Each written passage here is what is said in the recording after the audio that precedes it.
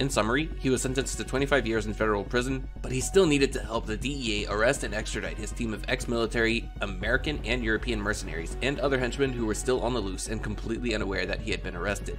Welcome back to Dark Narratives. This is part 2 of the multi-video series on Paul Roux that I promised. In this video, we go over the list of American and European ex-soldiers turned mercenaries hired to work directly underneath him and carry out all of his cartel's daily dirty work.